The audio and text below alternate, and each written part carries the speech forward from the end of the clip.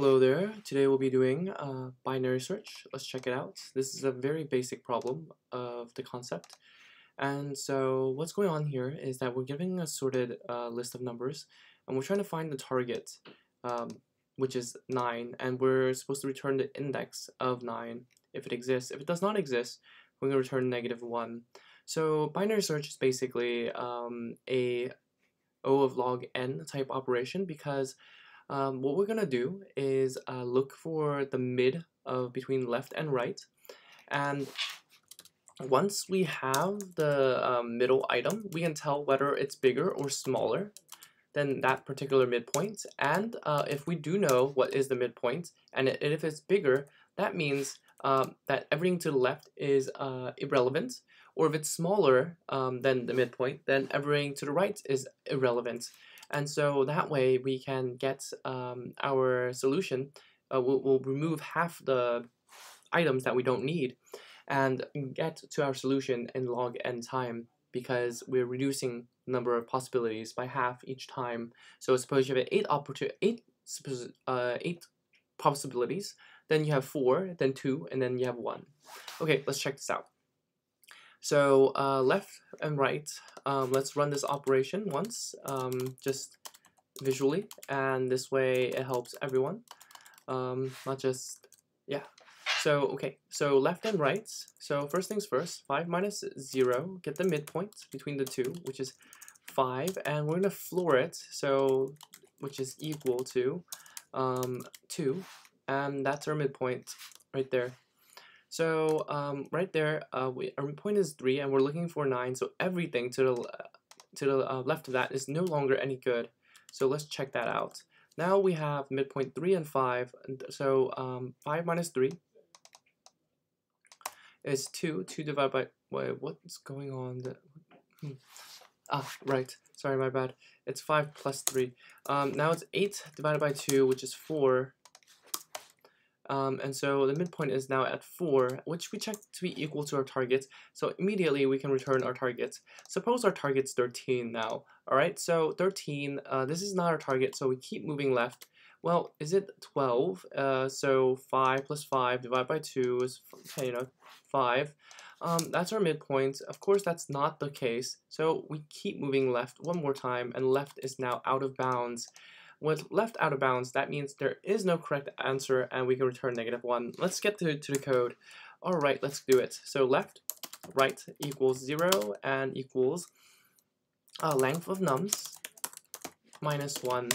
So while left is less than or equal to right, we're going to get the midpoint. Mid is equal to the left plus right divided by 2. We can use this at this particular point because our number is only 10,000 maximum. But however, if our number can become enormous, what we should do instead is go to be safe, is to left plus right minus left divided by 2. So with that, we can add what is I guess necessary for our operation here. But since that's not the case, we don't need that. We're gonna cut that out. So if nums of mid is less than the target, we're gonna move left equals mid plus 1.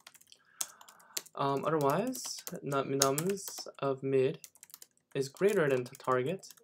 That means we need to go smaller, so right equals mid plus -1. And with that, else return mid, and everything else return -1 if it's out of bounds. And we should be good to go with that. Let's run it. And earlier we got a very fast time. This time it's a little slower. I think that just has to do with the numbers that are given to us. Alright, let's check out another method that's built in straight into Python, and it's called bisect. It's pretty, I haven't used it too often, but I mean, I think it will be important to use when we want to do more complex operations with binary search, but we want to find something easy to do. However, I mean, it is cumbersome at this point. So let's check it out. So we have a bisect right. And what happens is that we're going to get the number to the right if they're duplicates. What we need is the target and the number arrays. So that's how you do bisect right. And if the index is greater than 0, we need to do index -1 because it retrieves one greater than the index for some reason. And one more thing is that beware that it might not give you the right index. So if the nums the index is equal to target, then return the item, else return -1. Alright, let's run it and submit. This is going to be a little bit slower. I don't know why on average, but it is. Alright, let's check out the nutter method. The nutter method is called bisect left. This is going to get the left index. Yeah, so let's get it. So bisect left is equal to the nums and the target. So this is going to get the most leftmost number, not to the right of the number. And what happens here is that there are issues with bisect left that you don't have with bisect right. So the thing about bisect left is that if it is the last index,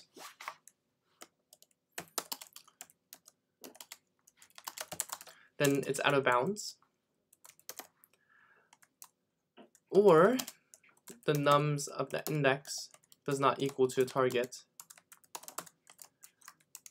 return -1, otherwise return index.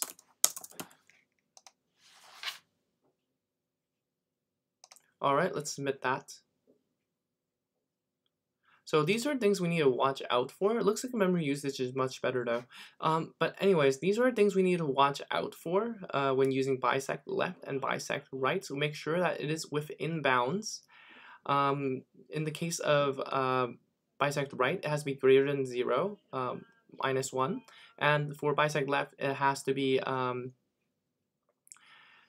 under the number limit, and it has to be equal to target, both of which needs to be like that. So that's what happens when you use bisect left and bisect right. These are the built-in binary search functions in Python. So I hope you learned something new today, that was just pretty interesting.